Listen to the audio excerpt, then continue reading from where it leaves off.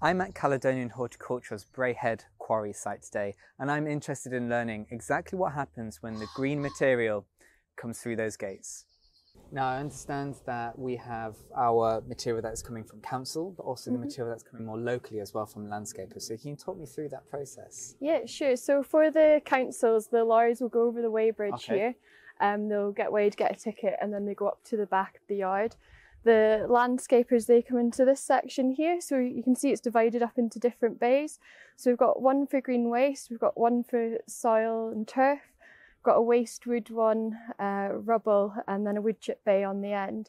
So all these materials we either process into new products and sell on, or we get them recycled. Okay, and the wood chip you have in this far corner, is that wood chip you've created yourself, or has that come in that way? No, so that's from mainly tree surgeons, that they've got their own chipping machine, so that comes into site already chipped. So it's fully accessible to many different industries within horticulture? Yes. Wow, brilliant, okay. So then once we've come on and we've weighed everything and they've gotten their ticket, then we're heading up here. Local landscapers have dropped everything off there. Yeah.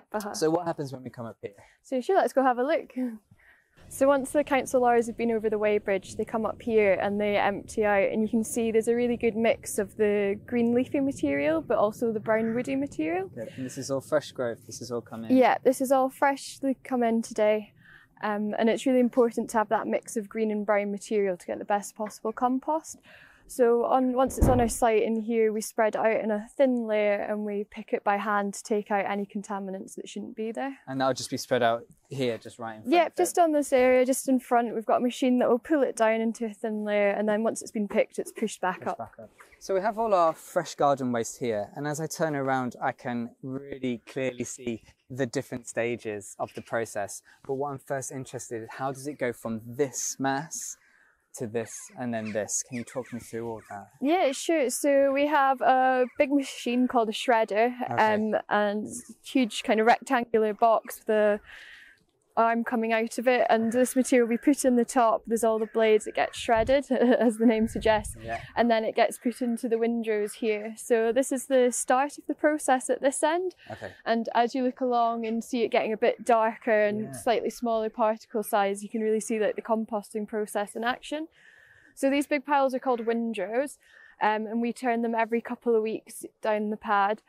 And that's so that the middle of the windrow heats up to about 70 degrees. So that's going to kill off any weed seeds, pathogen, that type of thing, and really help the composting process. So we turn it so the outside of the material, the outside of the windrow, and then ends up in the middle, so it all has that chance to get up to the heat. So an extreme scale of composting. Now, as any person composting at home, they'll wonder, how do you check the temperature inside? Sure, so we have a huge probe. It's probably about 6 foot, and that goes right down into the piles and can give us an accurate temperature reading. So we know like how often to turn, kind of based on that. Okay, yeah, because I was going to ask, like, how often do you know, well, how often do you test the temperature? Has it got intervals, or is it kind of done by site management? Do they take that judgment? Yeah, site management, because it depends. So obviously different weather conditions at different time of year, also depending on time of year, will affect what material's coming in. So over the spring, summer, a lot more green material, and then when everything's died back and people are pruning bushes and shrubs, that type of thing, it's a lot more woody material coming in. So the composting process takes a different amount of time. So yeah, the site managers know all that and take that into account. It's really flexible, I think. Yeah. Okay. And as we were looking around, as you mentioned before, that it starts to get darker as it kind of goes on, as it's broken down even further, as it's been turned and then the temperature kept. And then as we move further down and we have the smaller particles, what's happening over here?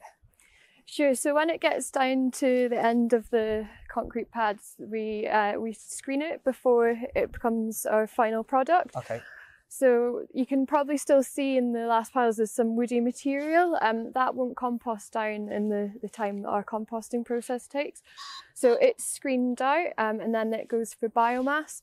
And we've got different size screens, so we can screen for like the finer grade, like our kelpie product, and also the top dressing we do for lawns. And then we've got the turf mix and green goodness is the same size. And then we also do like an agriculture spec compost, which is again slightly bigger size. Wow, okay. So we get lots of brown bins coming in with the garden clippings and cuttings from our everyday homes in villages and towns and cities. Can you tell me, I've got a bag here full of different waste materials. How has that happened? So unfortunately, people do put things in their brown bin that they shouldn't. So it should only be garden clippings. But quite often we get things like plant tags. They're made of plastic. It shouldn't be going in the brown bins. We get plant pots and plant trays. You can see in this one that the soil's still in it. I don't think there's dead plants as well. So that needs to be emptied out into the bin and then the plastic disposed of separately. Okay. Get bags like this, actually one of our own ones, but empty compost bags. Again, people just pop them in. And another thing we sometimes get quite a lot of is compostable bags, that type of thing. And we unfortunately can't take them. It's not in the open windrows, so that counts as a waste material. So we're really trying to encourage people to check what they're putting in their bins, because at the end of the day, the better quality material going in, the better quality compost we'll get out. Exactly. So just really having a good look before you just try and save time and ship things in. No, just take your time, have a good look, make sure anything that cannot be composted is out of that brown bin. Yes, exactly. So once the compost has been screened and it's ready to be bagged up, we move it in under cover here just to keep out the elements a little, and you can see it's a nice fine compost. It's nice and dark, nutrient rich. Yeah, and just looking at it here, and you can see how light and fluffy that is.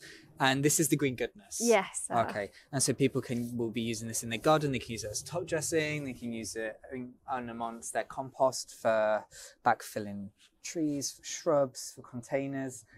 Will this stay here all year round? I imagine come spring and summer that it has a very quick turnaround with lots of it going out and then back in again. Yeah, definitely. So especially in the spring, as people are starting to plant up their gardens, it's not in here very long. It's a very quick turnaround. And then it slows down later in the year, but then it'll pick up again in the autumn and when people are starting to mulch their gardens again. Yeah, I'm just going to take one more feel of this. It's so fine. It's such a good material.